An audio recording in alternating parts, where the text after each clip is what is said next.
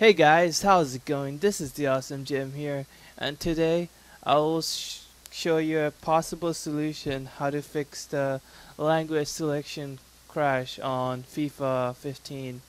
Um, I was really pissed off when I got it, and it was just keep crashing on the language selection, and I researched about it and found the solution to working.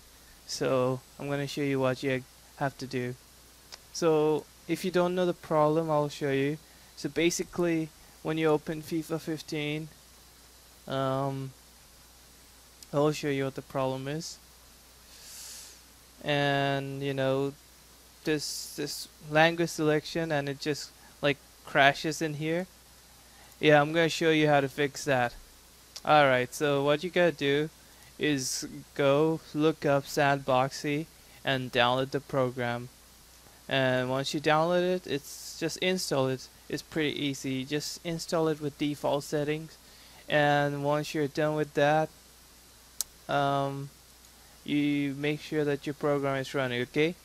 Now what you have to do. This is only for Windows 8, by the way. This is only for Windows 8.1, 64-bit.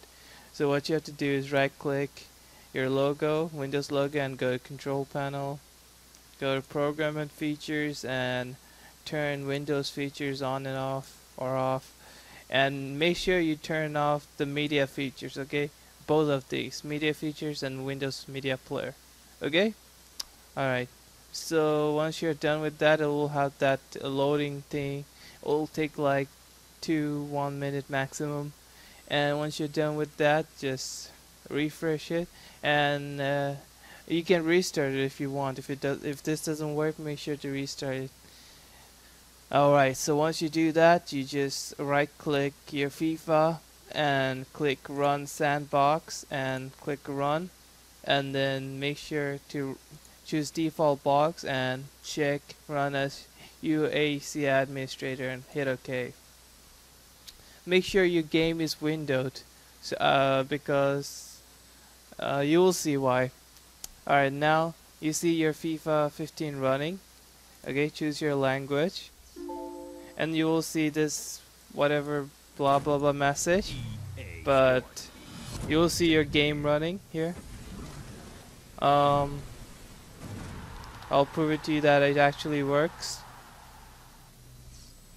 Yeah. Space bar.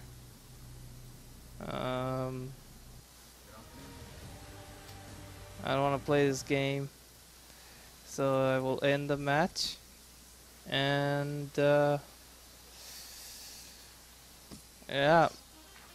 you create a settings file, and it all works, guys.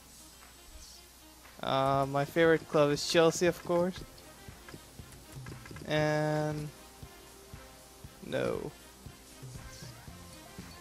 Alright. There you go. You've seen it work, and yeah, that's what you gotta do. Whatever you do, make sure you don't touch these two windows, because it might crash your program. So I hope you like this video, guys, and I'll see you later.